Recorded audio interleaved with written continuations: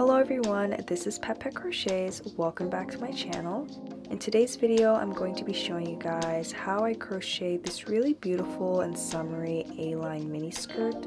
It has a nice string of pearls detailed at the front with an elastic waistband, and for the hem of the skirt, we're going to be using a triple picot stitch to add a nice textured design. As always, the skirt is going to be fully customizable and it's going to be based on your measurements, so you can really play around with how you want the skirt to fit and how flared you want the bottom of the skirt to be.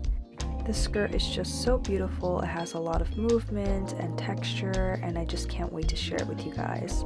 If you like my content and tutorials, please like, comment, and subscribe to my channel. I have many more videos and summer tutorials on the way very soon, so please stay on the lookout for those. If you have any projects or suggestions that you'd like to see, you can also comment in the comment section down below. Let's get started. For this skirt, I'm using the True Boo Bamboo yarn by Line brand. It's a DK weight 3 yarn and a 3.75mm hook. I love using this yarn for summer items because it's really silky and soft and very breathable. And for the waistband area, we're going to start with a foundation double crochet stitch. So you're going to begin with a chain of 3. You're going to yarn over. Go into that very first chain you made, grabbing both the front and the back loop. You're going to pull up a loop. Now we have 3 loops on our hook. We're going to yarn over and pull through the top loop. That's going to be the foundation stitch. Now we're going to do a double crochet. So you're going to yarn over, pull through 2, and then yarn over and pull through 2 more to finish a double crochet. And we're always going to be working into this V-stitch area in the back here closest to the yarn. Let's do one more. We're yarning over, putting our hook into that V-stitch, grabbing the front and the back loop, pulling up a loop, yarn over, pull through the top loop for the foundation stitch, and then finishing off with a double crochet. I like doing this because it avoids having to do a chain first and then going back to do the double crochet, so it consolidates the process a little bit. And basically you're just going to keep doing this until it is your desired waistband length. I wanted my skirt to be high-waisted, so I used my waist measurement. So this was about 25 inches for me. When you're done, you're just going to straighten this out, make sure everything's facing the same direction, like so. And we're going to join the 2 ends together with a slip stitch. So you're going back into that very first foundation stitch you made and pulling the yarn all the way through for a slip stitch, and now the 2 ends should be joined together like so. We're going to do a chain up of 2 and we're going to turn our work. And for this row, we're going to be doing a double crochet into every single stitch, including the stitch that holds the chain up of 2. So into every stitch, a double crochet. I'm going to be doing a couple of rows of no increase, just straight through double crochet rows, since I want my skirt to be a high-waisted skirt. Now for my body type, my waist area goes a little bit straight before it hits my mid-waist area and my hip area and starts to increase. So I like to do about 2 inches of just no increase straight rows. Now this will be different for everyone as it will be based on your measurements. So if you find that you need to start increasing sooner, you can skip this portion and go straight ahead to the increase portion. Here I am just starting the next row, so we're doing a chain up of 2, turning our work. And once again, I'm placing a double crochet into every single stitch, including that very first stitch that holds that chain 2. So into every single stitch, a double crochet. And once again, I'm going to be doing this for a few more rows until I have about 2 inches in length. Here I am just showing you guys how I slip stitch to end a row. So into the top of that chain 2, we're putting our hook in and pulling the yarn all the way through for a slip stitch, and that will join and end the round.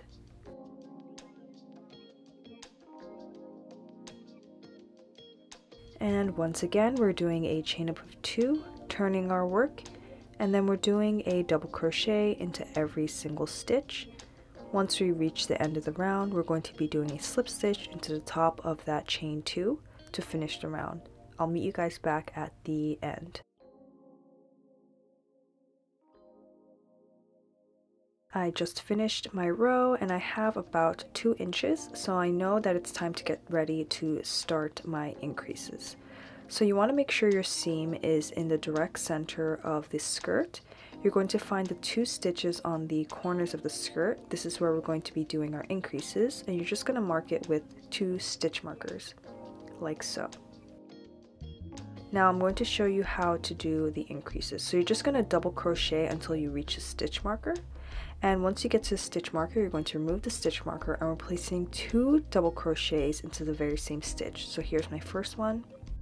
And then into the very same stitch, I'm going to add another double crochet, and this will be an increase. And don't forget to put your stitch marker right back to mark off where that increase will be for the next rounds. Now you're just going to double crochet until you reach the other stitch marker where you're going to be doing another increase.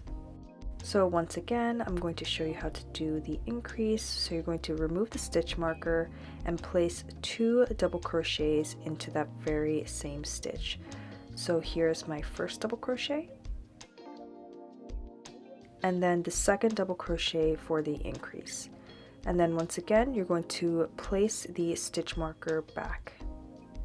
Now for me, my hip width is about 35 inches, so I did increasing and non-increasing rows. So I alternated between a row of increasing and a row of just double crochets, no increases into the stitch markers.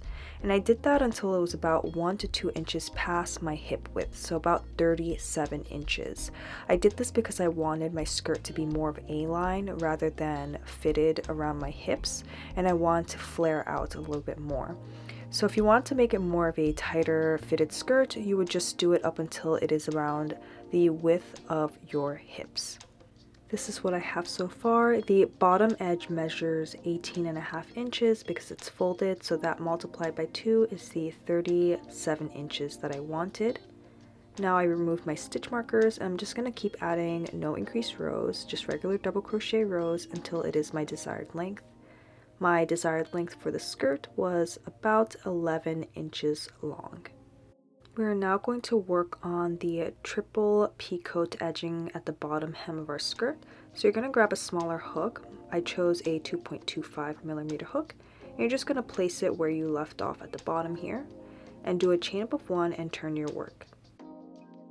We're going to start off by doing 4 single crochets. So you're going to do a single crochet into the next 4 stitches.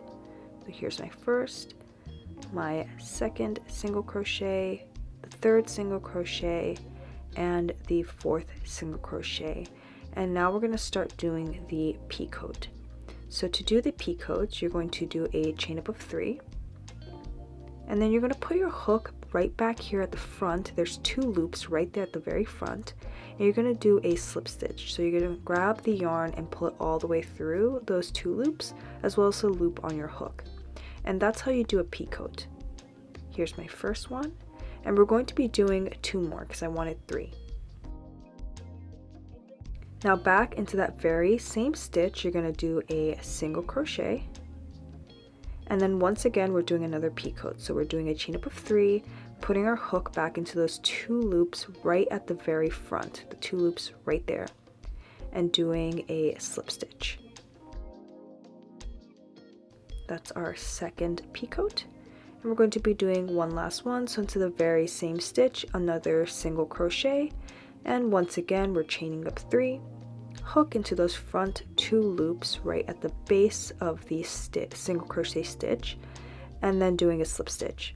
And that is our third picot. Now we're going to do a chain up of 1, and we're going to do the pattern all over again. So for the next 4 stitches, a single crochet, and when we get to that 4th single crochet, we're going to be doing our 3 picot stitches. So here is the 3rd single crochet and the 4th single crochet, and then we start the picot. So you're going to do a chain up of 3, put your hook back into the base of that single crochet, those 2 loops at the very front, and do a slip stitch. And then once again into that very same stitch, a single crochet, and then 1 more picot.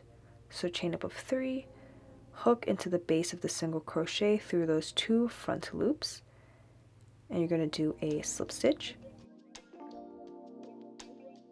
And one last time into the very same stitch, a single crochet. Then we do a chain up of 3.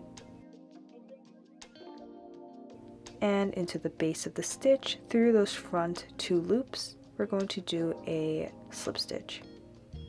And this will be the pattern that you repeat all the way across the hem of the skirt for the triple picot stitch hem.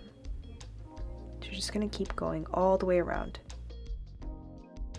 When you're done, you're just going to slip stitch back into that chain 1 that you did at the very beginning, and then you can do a chain up of 1 and cut the yarn and pull it through and secure. And that will end the triple picot hem. This hem is just so dainty and delicate and adds a really nice touch and texture to the skirt. You can also do just a single picot if you'd like, but I thought the triple picot was a nice touch. This portion is optional, but I'm going to be adding an elastic to the waistband of the skirt. So I'm measuring out about 11 inches or about 1.5 inches less than my waist measurement and sewing the 2 ends together. And then I'm going to start off with a slip knot. And I'm placing the elastic around the waistband first before I start crocheting around it. So you're going to place your hook into any stitch at the top of the skirt. This is the waistband of the skirt. And I'm going to pull the slip knot through. Then you're going to kind of hold the elastic in place and go under the elastic into the stitch and do a single crochet. So you're doing 2 single crochets into every stitch, and don't forget to pull up your yarn so that it is accommodating the elastic and it's not too tight, otherwise the elastic will fold over. So into every single stitch, you're doing 2 single crochets. You're going under the elastic, grabbing the yarn, pulling it up to the height of the elastic, and doing a single crochet. This might take a little bit of practice and trial and error because the elastic does move around a lot, especially towards the end. But I just like to do this over having a tie at the waistband. But of course, if you'd like to do a tie instead, you can do that as well. I just wanted an elastic. Here's how I did that string of pearls detail at the front of the skirt. So what I did was I cut out a long piece of yarn and then I split it so that it was about 2 or 3 ply, or about 2 or 3 strands of yarn together. Otherwise it would have been too bulky and too big to fit through the hole of the pearl. And I'm using a really small size hook here. This is a 0.6 millimeter hook. Then I figured out how much distance I wanted between the pearls. So I decided I want to do about 20 chains. So I started with a slip knot on my hook, did 20 chains, added my first pearl. I'm going to show you right now how I added the pearls. So I just finished my 20 chains and I'm pulling the yarn through the pearl. I'm holding the pearl so it's fairly secure at the base here, and I'm doing a slip stitch. So I'm grabbing the yarn and pulling it all the way through the loop on my hook, doing a chain and just tightening it so that the pearl isn't moving around. And then I'm going to continue with the number of chains that I wanted. So I wanted 20, so I'm going to be doing 19 more chains. And this is basically what I did with all of the pearls on this string or this piece of yarn here. And at the end I did 1 extra chain and just pulled the yarn through and trimmed off the excess yarn, if that makes sense. I hope that made sense. It was a little bit of a trial and error to figure out how I want to do this, but the end result was really beautiful. I'm sure there was an easier way that I could have done this, but this is just what I did and it worked out for me. If you have any questions or difficulties with this portion, feel free to leave any questions in the comments and I will definitely get back to you. Also, as you can see here, I didn't leave myself enough yarn, so I'm struggling a bit towards the end. So just make sure you cut yourself a nice long piece of yarn so you have ample room to work with. Now I'm just placing the string of pearls where I want it to be. The seam of the skirt is in the center at the back because I want this string to be at the front. Now to secure this to the skirt, I didn't have any specific technique. I kind of just went with it and figured it out as I went. So basically what I did was I pulled the ends through the base of the waistband, and then I split the ends and made knots around the stitch. So here I am making the knots. I made about 4 or 5, made them really tight, and then at the end I used my darning needle and woven the ends and trimmed off any remaining pieces of yarn. And then I did the same exact thing for the other side. This actually held up really well. It was okay through blocking, and I also wore it a handful of times and had no issues. Once everything is nice and secure and all your ends are woven in, this is what your final product should look like. I just love the look of the pearls against this beautiful sky blue color. This yarn is an absolute summer staple. This is a True Boo bamboo yarn. It allows for so much movement, especially with a skirt like this one where it's a little bit A-line. And it just looks so cute, elegant, and dainty, and it's perfect for summer. I got so many compliments on the skirt and I just love it so much. As usual, I have many more summer clothing tutorials on the way, so please like, comment, and subscribe, and stay tuned. Bye everyone!